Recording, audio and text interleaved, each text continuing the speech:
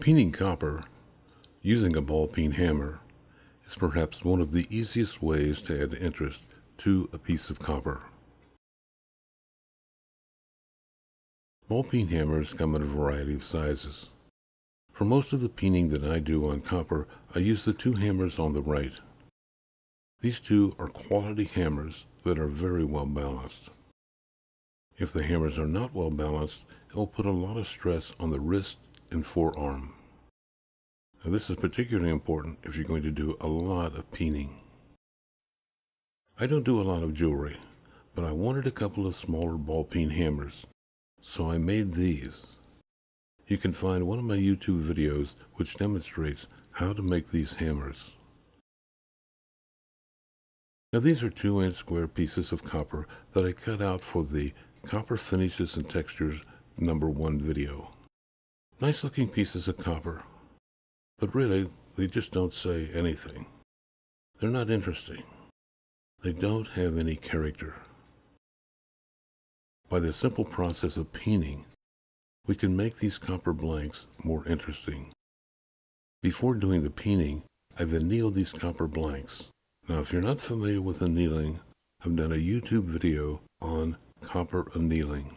To show some examples, I'll peen on this small anvil, a block of wood, a piece of hard rubber, and several layers of old sweatshirt. Peening on the anvil. Because the material has no place to go, it becomes thinner where it is peened, or where the hammer strikes the copper.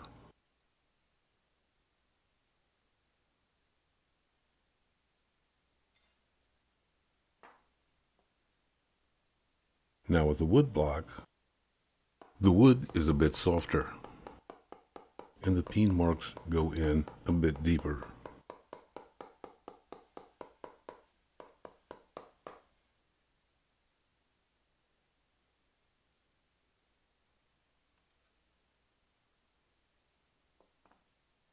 This is hard rubber.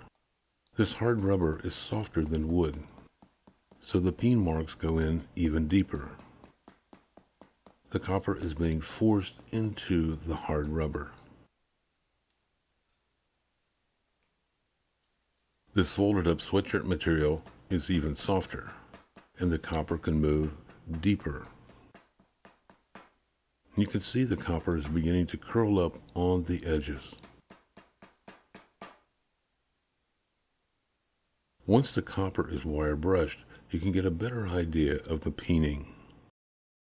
Now, this is an example of peening against the anvil. This is peening against the wood. As you can see, this is just a little deeper. Peening against the hard rubber, even deeper.